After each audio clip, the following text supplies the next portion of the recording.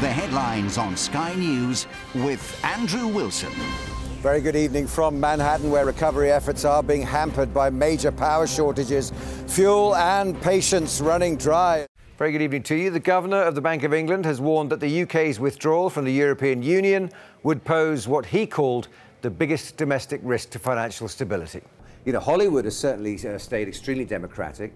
You know, you can count the stars off one after the other who are clearly pitching out for Obama. We need to move on to Libya first and then come back together as a group. Let's see if we can blend those two dots together. Here with me in Athens to judge the mood from both within government and outside it are our correspondents Alex Rossi and Tom Rayner. Live from the San Jose mine here in Chile. 17 out, 16 to go. But we could just as easily be in Nairobi, Kuala Lumpur, Hong Kong, or even Rio de Janeiro. Such is the global mobility of our next guest.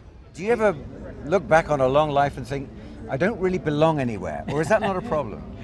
That's not a problem. So was Puerto Rico always on your radar as a place that you might move to live, or you explored? Or? No, it was never even on my radar at all. And are you working all the time? I mean, are you the kind of person who doesn't take holidays? Or? Well, it's hard to, you know, because I have a cell phone, so people can always call me. How small would you like government to be? Well, as small as possible. I mean, back in the 1990s, you were a supporter of the European project.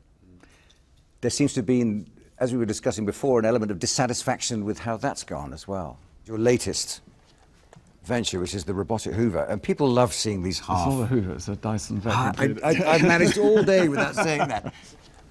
How do you manage that kind of turnover, just in one property alone? With people.